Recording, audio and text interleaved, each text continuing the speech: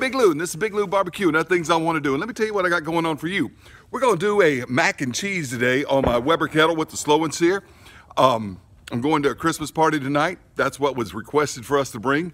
I've made it before on my channel about 1.5 years ago in my ugly drum smoker. That video is about 12 minutes long. I get, you know, some people say they've tried that recipe and like it. It's a real easy recipe. You just boil the macaroni al dente, mix it with the 4 different types of cheeses, put it in the pan, put it on your smoker, your grill, whatever, and it's that easy to do. Let me show you how I prep this, all right?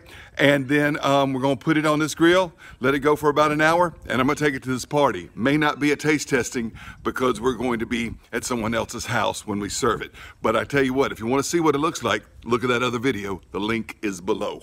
Big Lou Barbecue. All right, you need 2 pounds of elbow macaroni, 3 pounds of sharp cheddar cheese. You need 1 quart of ricotta cheese. You need 1 quart of cottage cheese. However, the grocery store where I shop at does not sell cottage cheese by the quart. They do have this 24-ounce package, and so it's about 1 cup shy of 1 quart. I guess I could have bought another quart, but we're just gonna do without it. All right, you need some seasonings. Salt and pepper to taste is the original recipe, but I'm using my own blend of Cajun Creole seasoning here. And you need some paprika, that's also part of the topping. So here's your 4 cheeses: cheddar, ricotta, cottage, Parmesan. All right, shred up to 3 pounds of cheddar cheese. Dump in the macaroni that you just cooked al dente and drained. All right, but do it while it's warm. It's going to be a lot easier to mix up if you do it when the macaroni is warm. All right, we're going to put in the ricotta. If I can get it out of that plastic container, jar, can, tub, what do you call those plastic things? Now the cottage cheese, you kind of got to wipe out of it with the rubber spatula there to get it all out of the container. All right, and once it's all out of the container, the ricotta and the cottage and the cheddar's down on the bottom of that macaroni, we just start mixing it all together. Mix, mix, mix, stir, stir, stir, fold, fold, fold, incorporate, whatever. All right, once you get it, you know, partially done, almost done like that, add in your seasoning. That's a Cajun Creole seasoning I'm adding in. You could use just salt and pepper if you want, or your favorite seasoning blend. All right, and do that till taste. It looks like that, and then you dump it into the pan you're going to cook it in. All right, and now we're adding some Parmesan cheese to the top. Now we're going to sprinkle that all over it and then spread it out smooth. And then once it's on there kind of smooth, we're going to add in some paprika. You can put the paprika on in whatever pattern you want. I kind of like to do it in a little lattice pattern like that.